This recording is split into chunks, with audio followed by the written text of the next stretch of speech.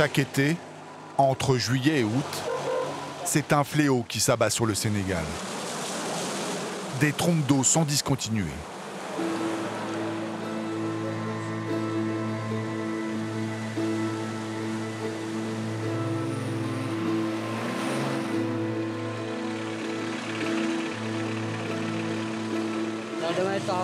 Je suis obligé de m'arrêter et d'attendre que l'eau baisse pour repartir. Les rues sont mal faites et en plus, il n'y a pas d'égout. Quand il pleut, on ne gagne rien. On n'avance pas, on est tout le temps en retard. En plus, les caniveaux débordent à cause des ordures que tout le monde jette dans la rue. Ces saletés-là, je ne sais pas comment tu peux vivre avec ces saletés-là. Je ne sais pas comment. Même les animaux ne peuvent pas vivre avec ces genres de trucs-là.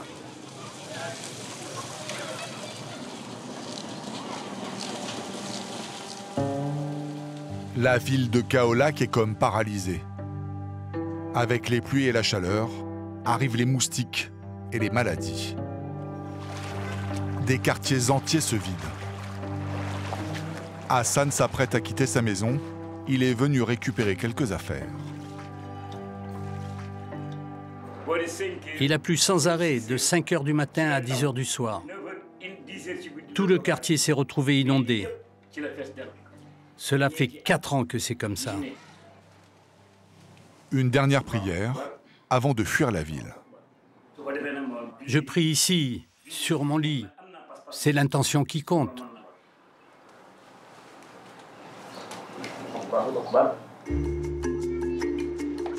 Au Sénégal, très peu de personnes possèdent une voiture. Pour quitter la ville, une seule solution. La gare routière et sa flottille d'épaves roulantes. Tout aligné comme pour un départ de course.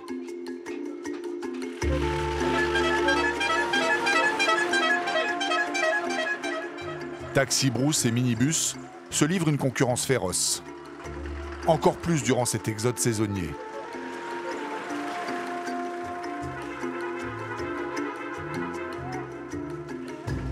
Certains ne sont pas prêts de partir. Les voyageurs, eux, ne sont pas au bout de leur peine.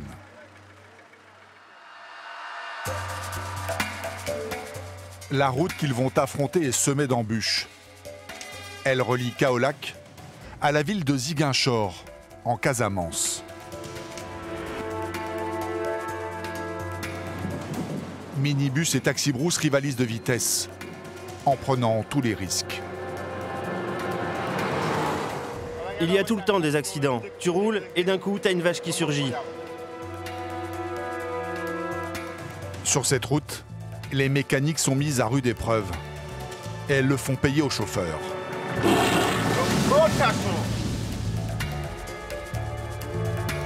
Autre obstacle de taille, la Gambie.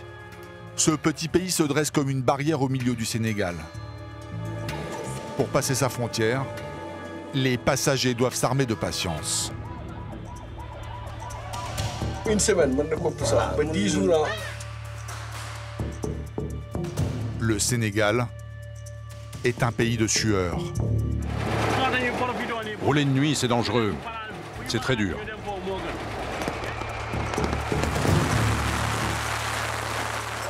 Ici, la vie se gagne dans l'effort.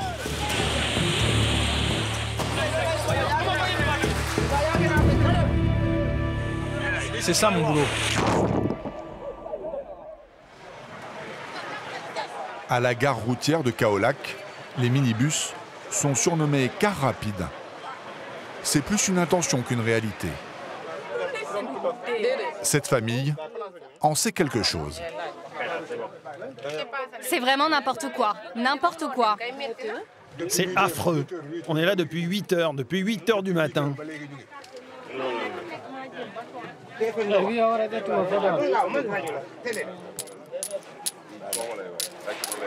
Le chauffeur, lui, n'est pas pressé de partir. J'attends que mon bus soit plein. Tout le monde prend son temps. Pourtant, le trajet n'est pas donné.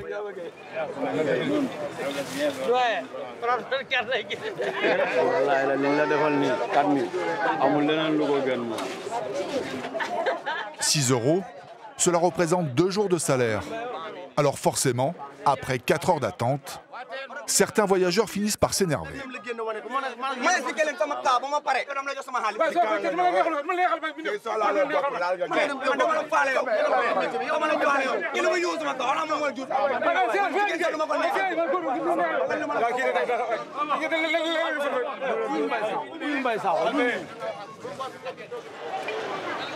Les passagers qui veulent prendre la route rapidement se dirigent vers les taxis-brousses. Avec eux, les voyageurs sont certains de partir dans l'heure. Savoir quand ils arriveront, par contre, là, c'est une autre affaire.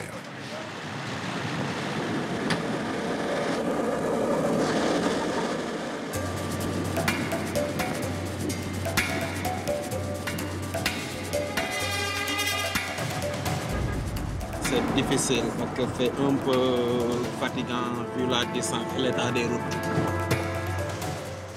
Pour Bouna, le chauffeur, chaque trajet est un défi. Celui d'arriver au plus vite. Au volant de sa vieille Peugeot Break, il roule donc comme si la route lui appartenait. Pas très rassurant pour ses passagers. Surtout à la vue de ces carcasses.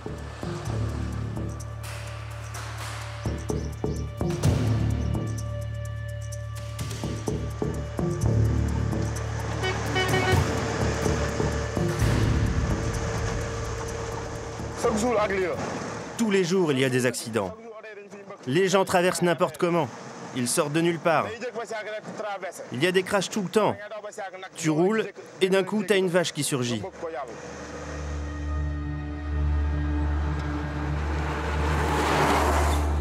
Au Sénégal, la vitesse tue plus sûrement que les maladies. Ici, on roule vraiment sans garde-fou, dans tous les sens du terme. Ici, c'est pas bon. Ça, là, ça, c'est trop loin. Ici, c'est petit. Si tu as descendu les pneus là.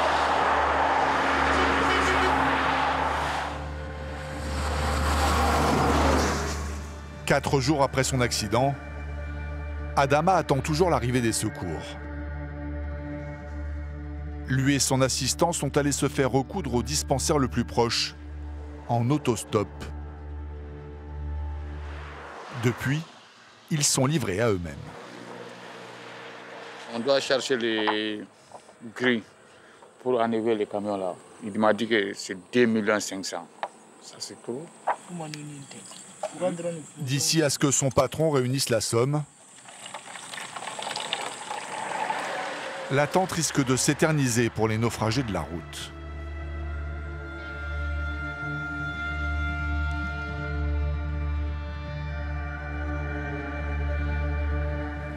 Pendant ce temps, Bouna, le taxi, avale les kilomètres. Il est vraiment décidé à arriver en Casamance avant la nuit.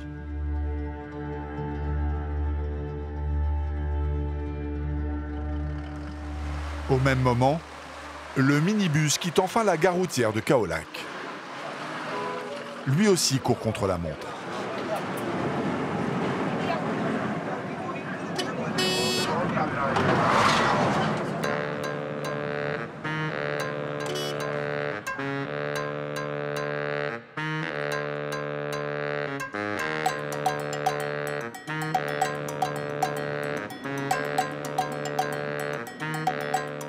Mais le voyage est à peine entamé que déjà, le moteur montre des signes de fatigue. J'ai peur qu'il y ait une fuite.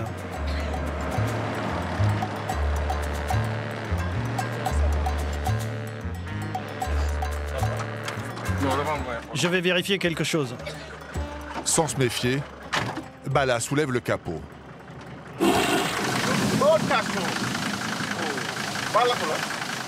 Un geyser d'eau bouillante a jailli du radiateur.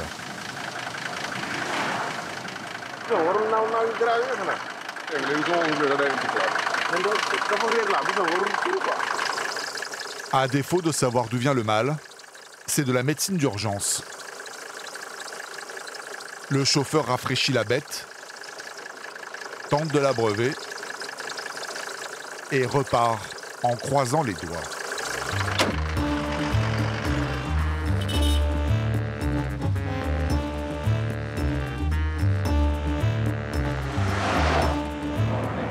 Ça chauffe toujours.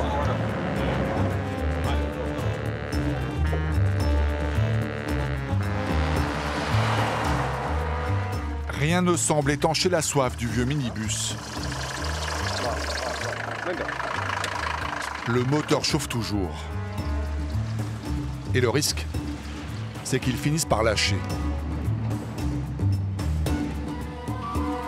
Le chauffeur est forcé de s'arrêter tous les 10 km. Pas bon pour la moyenne, tout ça.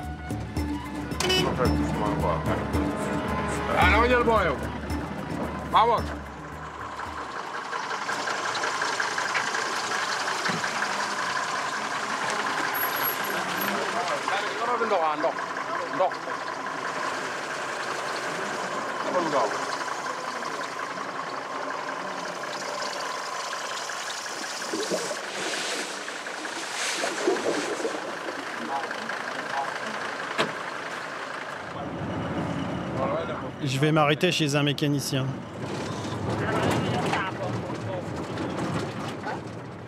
Pour trouver un garage dans la brousse, Bala fait un détour.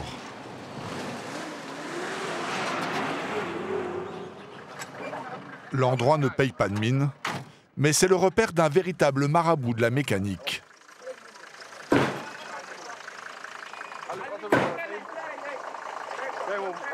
Un seul coup d'œil suffit au guérisseur pour déterminer le mal.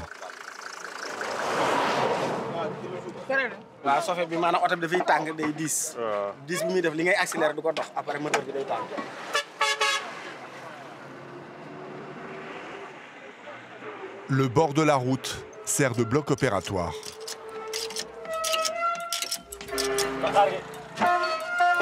Il faut démonter entièrement les freins. Les passagers se disent qu'ils auraient mieux fait d'emprunter un taxi-brousse. C'est dur, tu sais.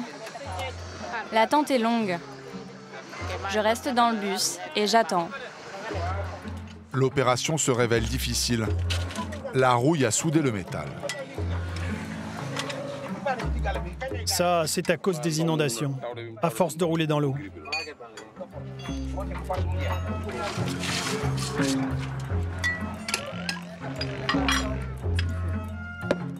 Après quelques arguments frappants, les freins finissent par se dégripper.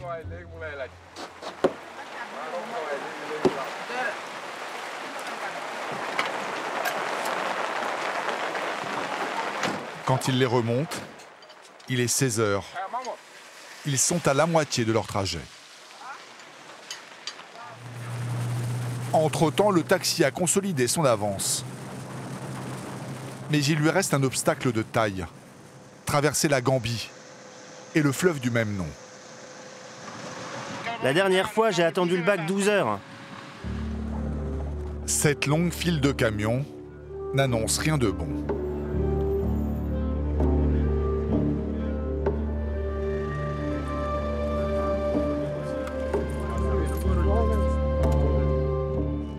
La Gambie, un minuscule pays. Une bande de terre de 40 km de large, au beau milieu du Sénégal. Il y a bien une route qui contourne l'obstacle, mais elle est interminable et infestée de bandits.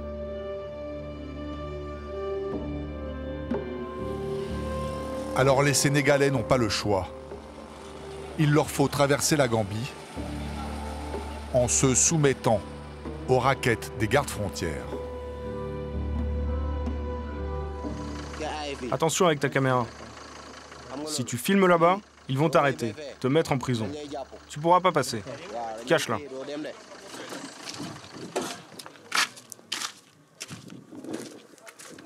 Les routiers qui ravitaillent la Casamance sont les premières victimes de cette situation ubuesque. À cause des bacs, voilà. Il y en a 2 bacs. Les gros bacs avec les petits bacs. Mais gros bac bi benn bi dafa paanoon temps yi moo tax affaire yi xaw a saturé quoi. mën na dem une semaine mën na ko sax ba 10 jours.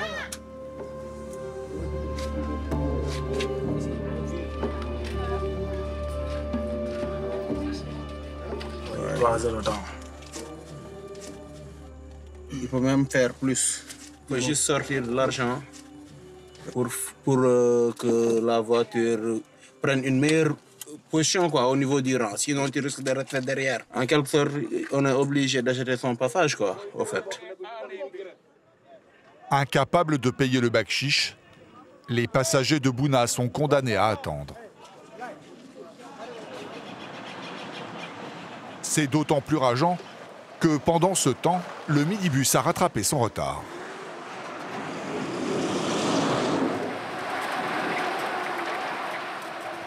Et allez savoir pourquoi, les minibus ont priorité sur les taxis.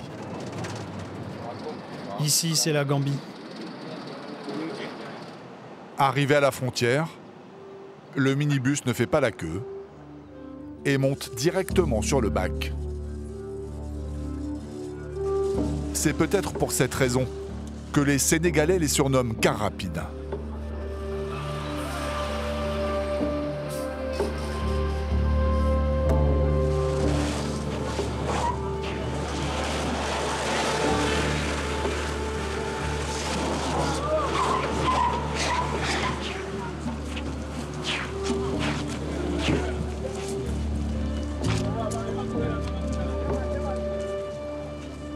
« 30 minutes de traversée, quasiment au fil du courant.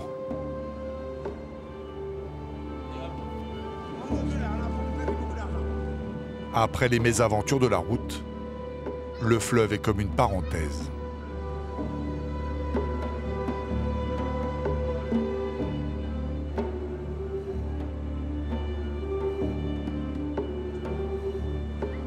Parfois, le Sénégal ferme sa frontière pour protester contre les droits de passage exorbitants imposés par la Gambie.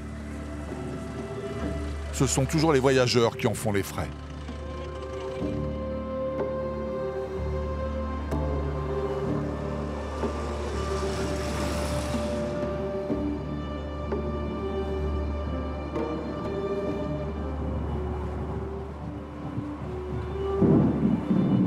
Finalement, Bala, le chauffeur du minibus et ses passagers s'en tirent plutôt bien. Ils n'auront mis que 12 heures pour parcourir les 258 km qui séparent Kaolack de Ziguinchor. Ils ont mis tous les bagages sur mon plat, alors que je leur avais bien dit de faire attention. Je ne sais pas si c'est moi ou un autre qui l'a abîmé. Mais si tu veux, tu peux dire que c'est moi.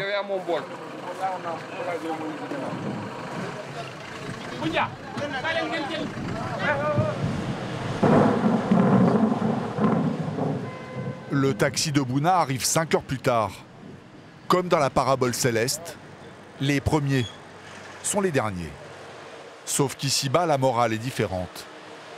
Dans la course à la survie que se livrent les Sénégalais, il n'y a que des perdants.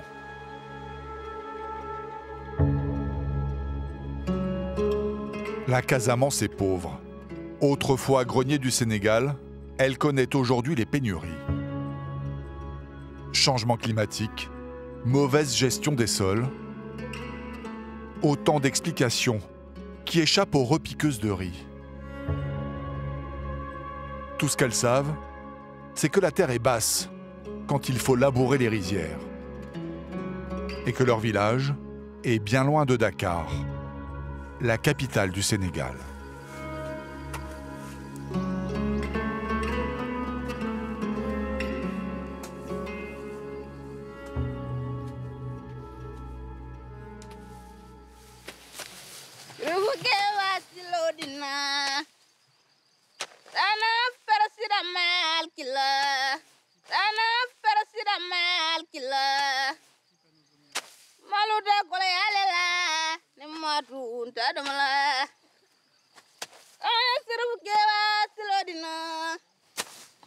Mes enfants s'appellent Fantaseye et Mariama.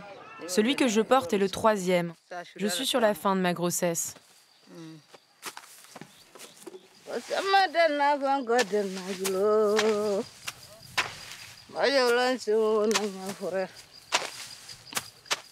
Une dette qu'elle paye dans la douleur. Le travail est pénible. Et puis, il y a beaucoup de moustiques. Ça me donne de la fièvre.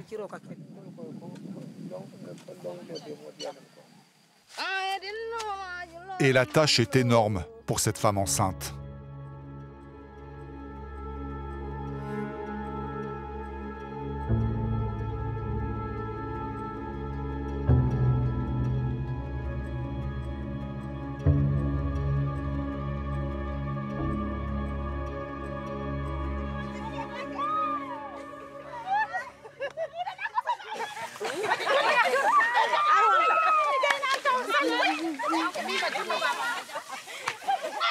En fin de journée, même après 10 heures de travail, les femmes trouvent encore la force de chahuter.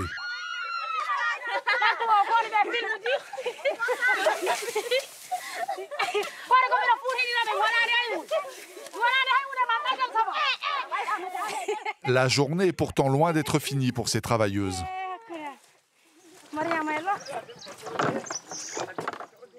À la fin de la journée, je suis fatiguée. Mais je dois encore rentrer faire la cuisine, puiser de l'eau et aussi faire la vaisselle. Ami entretient une quinzaine de personnes. Et pour toute cette famille, le riz, c'est l'aliment principal. Sauf que le riz germe à peine. Aucune récolte à attendre avant des semaines. Heureusement, des marchands ambulants sillonnent les routes. Enfin, quand ils arrivent à atteindre les villages. Ce vieux berlier a plus d'un demi-siècle. Mais Ablaï, le chauffeur, Samba, son assistant, et Silla, le propriétaire, sont plutôt confiants dans leur vieille machine.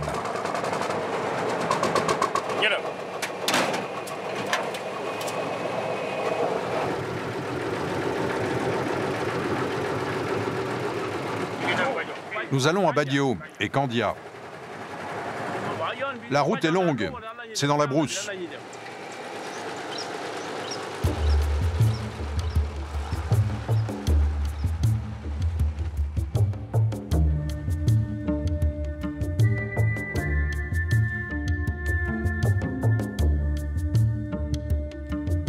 La piste sur laquelle se lancent les trois compères ne compte que 60 km.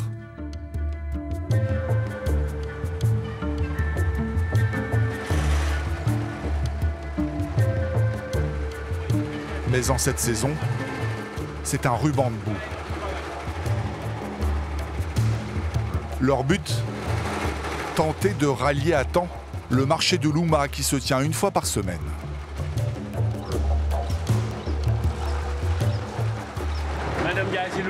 On fait la route surtout pour rendre service. Nos clients vivent très loin des magasins. Nous, on dessert vraiment les plus isolés. Et mieux vaut pour eux qu'il n'y ait pas de pépins, parce que le service n'est pas vraiment rentable. On fait très peu de marge, à peine 37 centimes par sac de riz. S'ils loupent le marché de l'Ouma, ils auront fait le voyage pour rien. Mais quoi qu'il arrive, et même si ça leur fait perdre du temps, ils respectent la règle numéro 1 en brousse, l'entraide.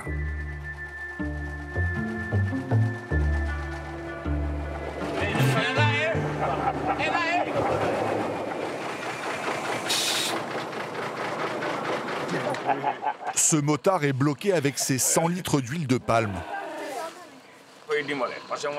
C'est lourd et vu l'état de la route, si je ne l'aide pas, il n'ira pas plus loin.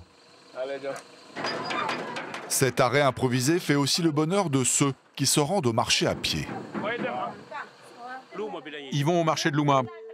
C'est une chance pour eux qu'on soit passé aujourd'hui. Du coup, on les emmène.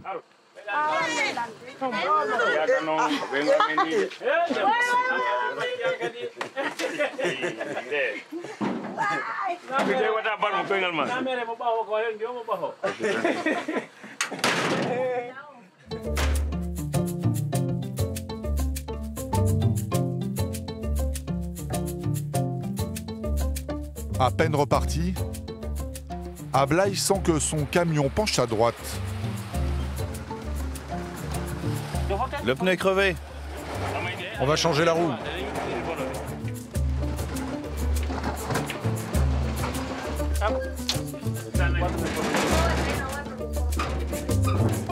On a crevé, il faut descendre.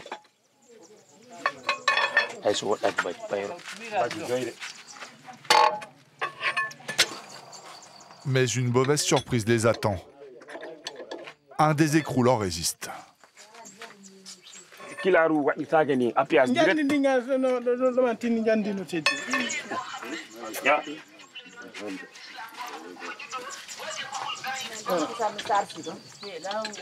Tant pis pour la roue crevée.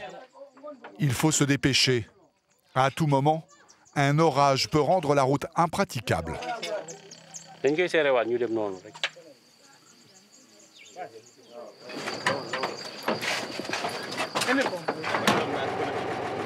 On va tâcher d'aller comme ça jusqu'au village. Je vais rouler doucement.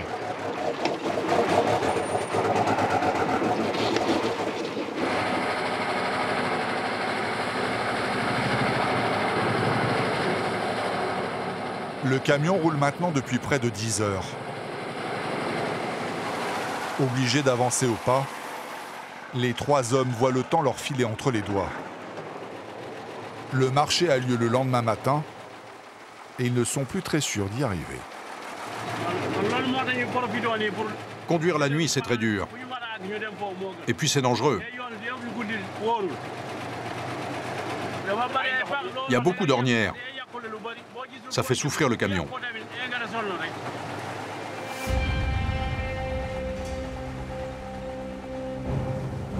Avec son pneu arrière crevé, le camion est beaucoup moins manœuvrable.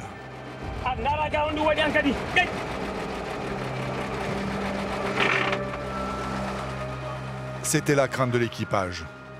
Planter le camion dans un trou.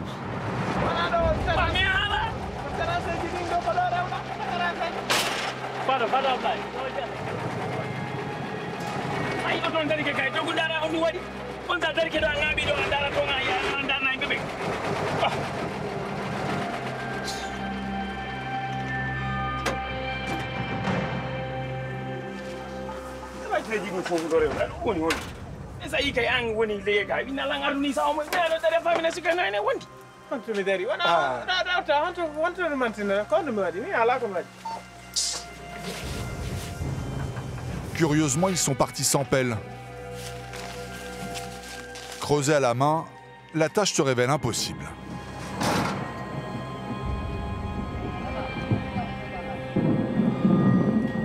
Silat décide de partir à pied chercher de l'aide.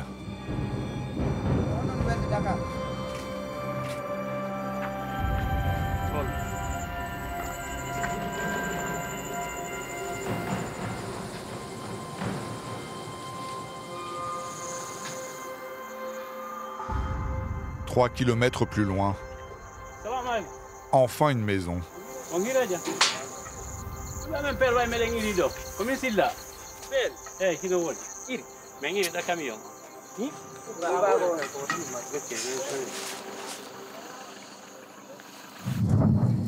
Silla pense qu'il est sorti d'affaire, mais cette pelle ne leur servira pas à grand-chose.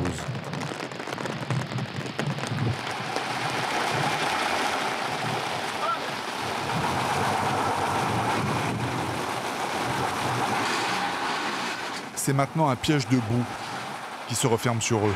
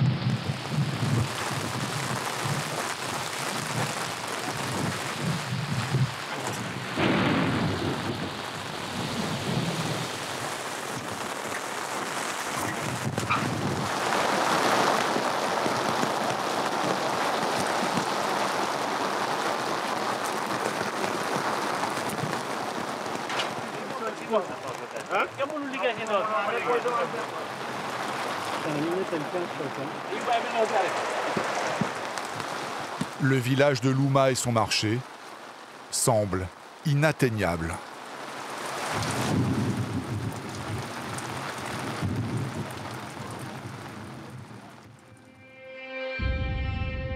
« 300 km plus à l'ouest,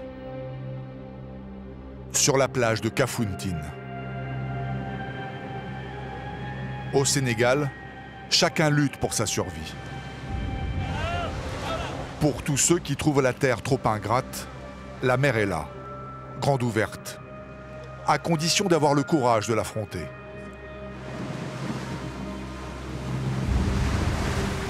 Tous les jours, ils sont des centaines à vouloir embarquer sur les pirogues des pêcheurs.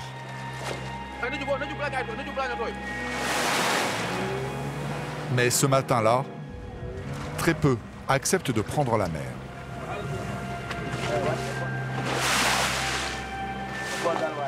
Le temps laisse présager du pire. Quand le vent rentre là-bas seulement, les pirogues ne peuvent pas partir. Quand les pirogues vont forcer partir, non, ça ne sera pas bon. J'ai vu des gens qui sont en train de décéder au bord de la mer ici. Le mois dernier, 7 marins ne sont pas rentrés.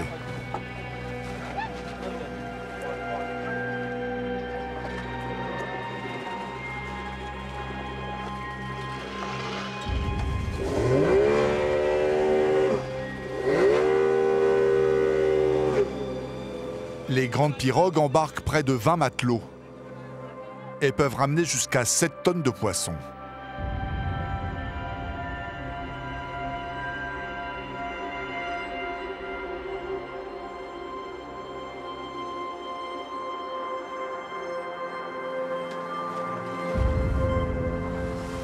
Souleymane est le plus jeune membre de l'équipage.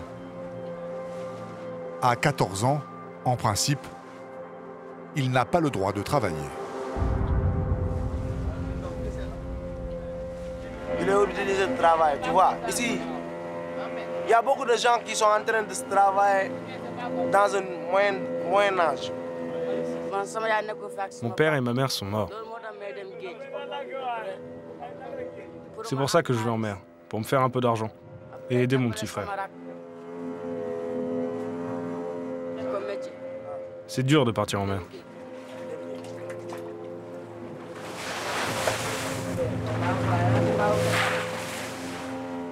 Une fois en haute mer, pour attirer le poisson, les marins chassent le mauvais sort.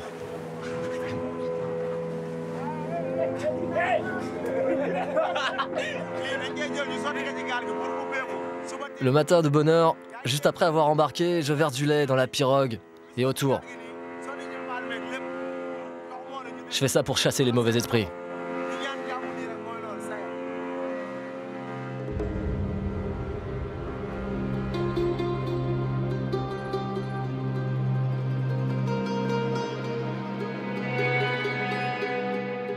À bord, seulement 2 gilets de sauvetage que les hommes se partagent tour à tour. Alors encore une fois, il faut faire appel à la magie. Les marins s'enduisent le corps d'une potion protectrice fabriquée par un marabout.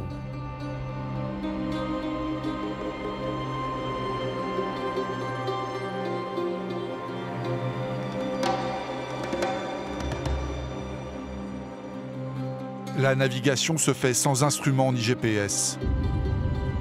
Au jugé.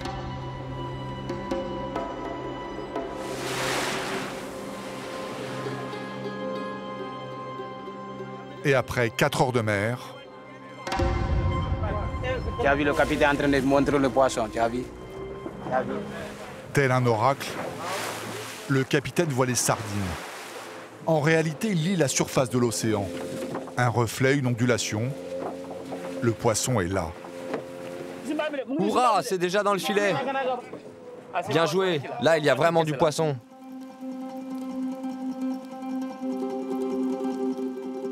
C'est le moment pour Souleymane de prouver sa valeur. Il doit se jeter à l'eau et faire le plus de bruit possible avec ses pieds et ses mains, afin d'empêcher les sardines de s'échapper du filet.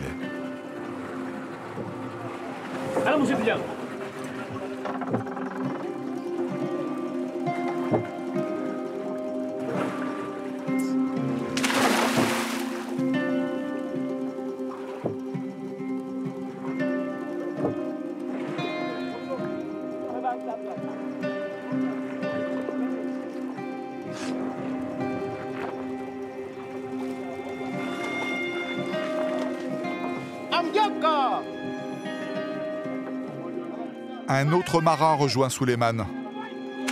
Si jamais il fatigue, il pourra toujours s'accrocher à son gilet de sauvetage.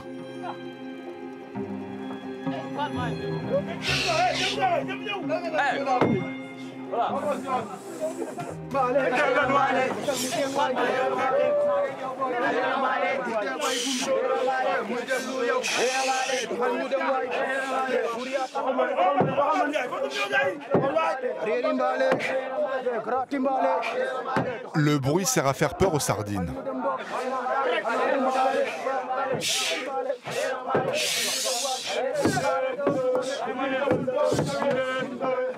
Plus d'une heure qu'ils sont dans l'eau. Les deux nageurs sont à la limite de leur force.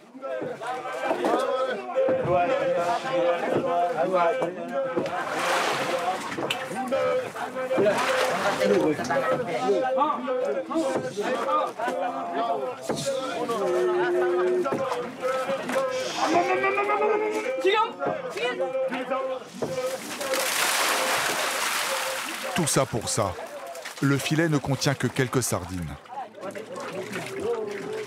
À bord de la pirogue, c'est la déception. Il n'y a pas de poisson, quoi. Le filet s'est échappé. Les poissons nous ont échappé, mais on va jeter une autre fois.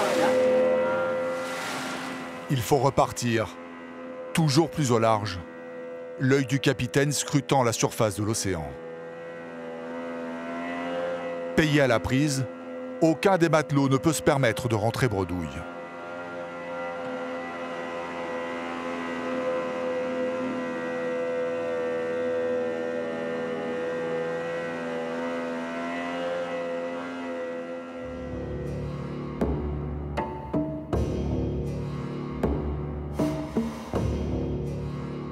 De leur côté, les camionneurs n'ont pas chômé. Pour alléger leurs camions, ils ont déchargé toute leur cargaison de riz. Mais rien n'y a fait.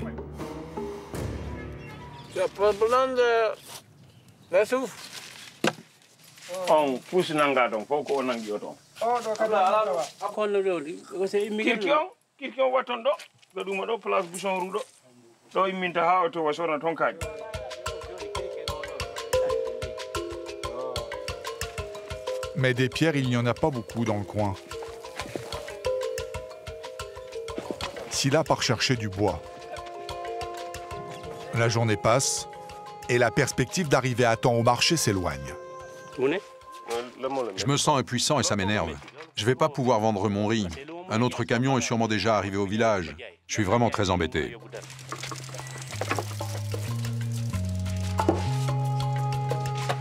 Les paysans du coin viennent en renfort. Ils savent ce qu'ils doivent au camion qui les a si souvent ravitaillés.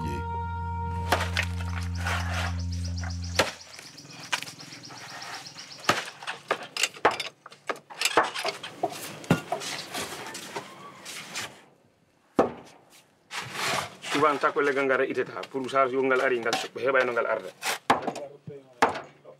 Kirkayni go fu goddo kadi. Nada de to der. Gasi mi yetta ko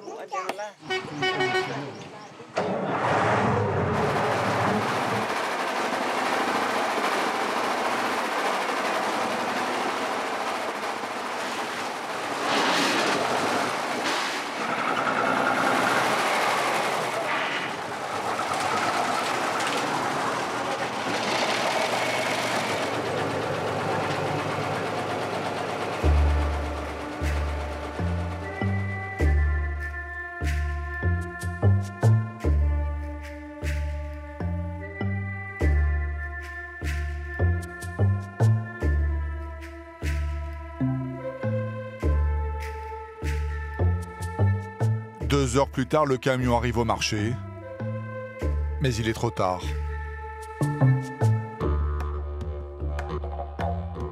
Les villageois ne les ont pas attendus. Tout le monde s'est tourné vers la concurrence.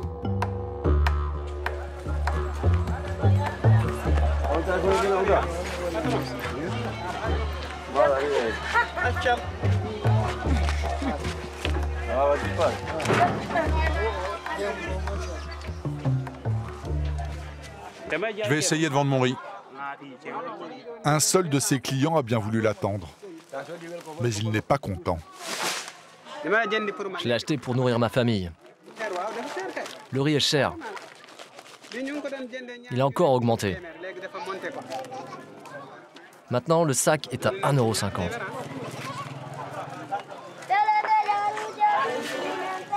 Pour Silla, l'addition est encore plus salée. Il a gaspillé 2 jours de carburant, plus le garagiste a payé pour retirer l'écrou coincé.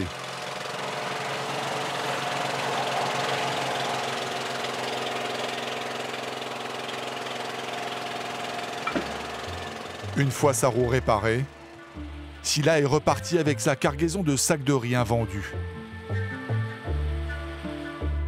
C'est la dure loi de la piste, celle que connaissent tous les commerçants ambulants.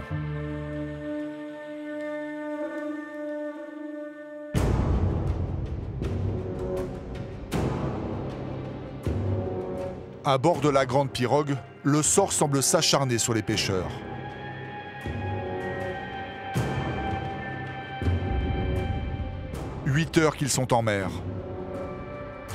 Déjà 4 fois qu'ils larguent les 200 mètres de filet et les remontent à la force des bras, sans prendre un seul poisson.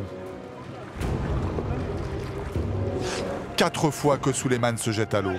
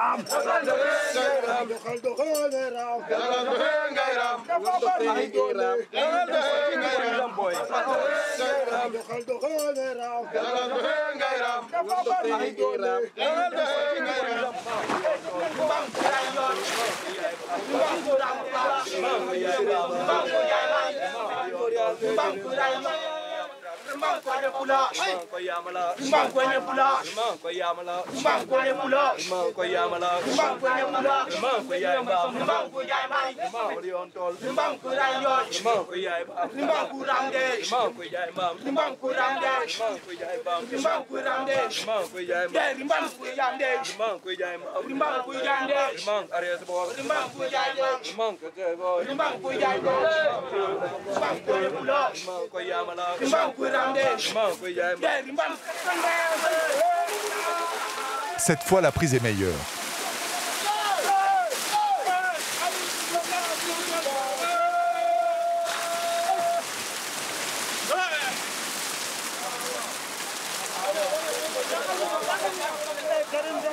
Tout le monde sourit, mais la pirogue est loin d'être pleine, comme ces jours fastes où chacun est assuré de toucher le prix de sa peine. Aujourd'hui, la pêche couvre tout juste les frais du voyage. Les marins payés à la commission ne toucheront que 3 €.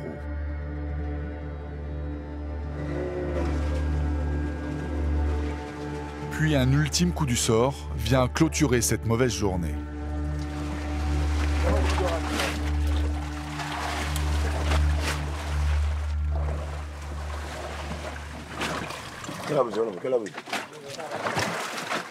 La côte est encore à 20 km. Passer la nuit en mer à la merci des orages, personne ne veut y songer.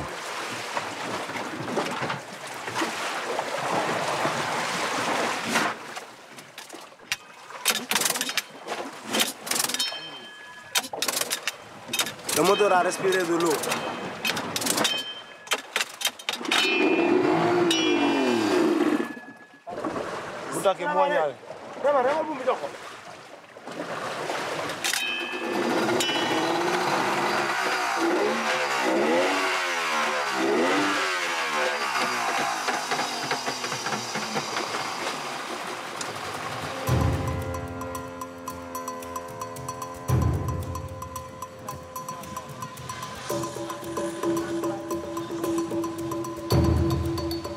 À l'arrivée, le déchargement des tonnes de poissons sur la plage ressemble à une métaphore du quotidien des Sénégalais.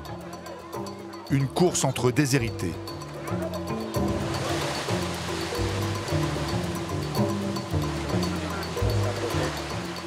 Des centaines de porteurs viennent proposer leurs services aux pêcheurs. Il y a des caissemans, eux, ce sont des transporteurs. Chacun, on leur paye 150 chaque caisse qu'il amène. On ne respecte pas les queues, il n'y a pas de queue. Parfois, il y a des accidents, parfois, ils versent les poissons et les pêcheurs sont fâchés. La règle est simple. Premier arrivé, premier servi. Donc c'est la foire d'empoigne pour quelques centimes.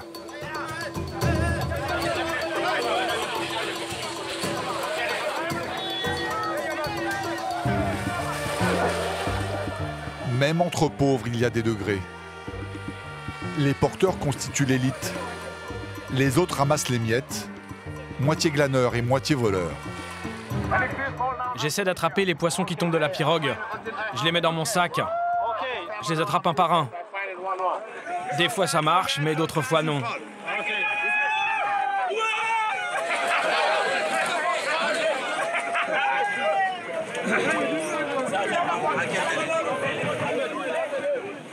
C'est ça mon boulot.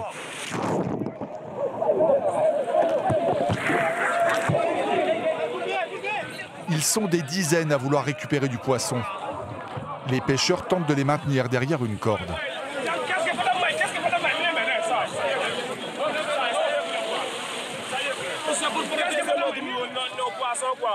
Tu sais, le travail est dur. Quand tu venais ici, tu dois respecter le poisson pour ne pas gaspiller. Les gens volent quoi. On garde les poissons, on vole les poissons. On les met dans les sacs. C'est pour ça qu'ils gardent les poissons. La corde ne les arrête pas. La mêlée devient générale. Les voleurs les plus audacieux montent carrément se servir à bord de la pirogue.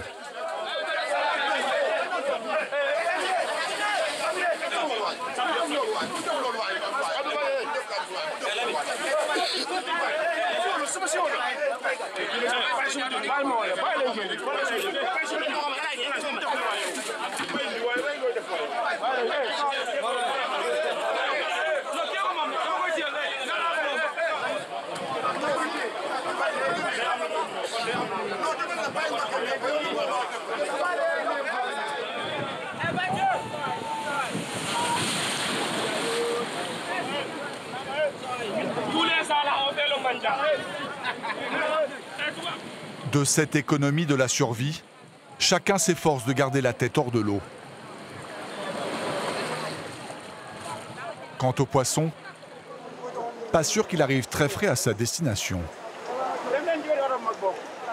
Après avoir mariné des heures dans les pirogues, il est stocké à même la plage, sans glace, ni chaîne du froid.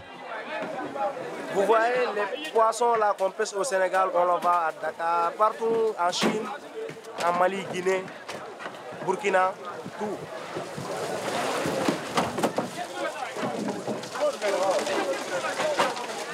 Encore faut-il que les camions traversent sans encombre les épreuves que leur promettent les routes sénégalaises.